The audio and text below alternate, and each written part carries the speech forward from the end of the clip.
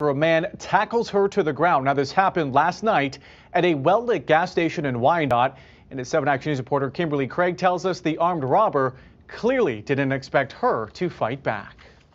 We're only going to call the victim by her first name. It's Tracy, and she says she never imagined anything like this could happen to her in a place she's so comfortable. I parked in front of the gas station because I go there almost every night. I was going to get my usual chocolate milk and a scratch off. And that's when the man who was in the driver's seat of this SUV made his move, tackling Tracy to the ground.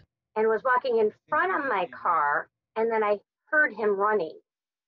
And I was just starting to turn because I could hear him running, and that's when he tackled me. This happened just after 9 o'clock last night here at the Sunoco gas station on Ford Avenue near 18th Street in Wyandotte. And the man was trying to get Tracy's wallet. From a camera inside the gas station, you can see part of the attack through the glass doors. Immediately, I just started fighting because when I looked at his eyes, I thought he's going to kill me.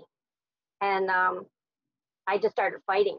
And I know most of us don't want to hurt somebody, but in this case, you have to get ugly. You have to fight back.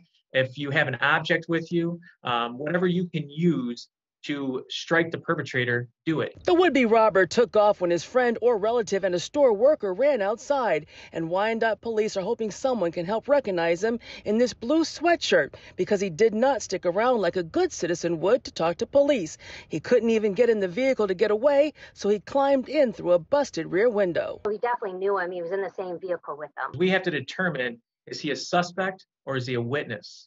That's what we need to find out.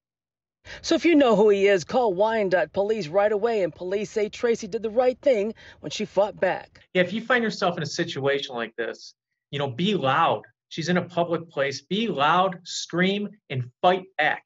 A lot of people will tell you, no, just give them what they want. And that's fine if he was sticking a gun in her face. But he attacked her. He physically attacked her. Once somebody physically attacks you, you must fight. In Wyandotte, Kimberly Craig, 7 Action News.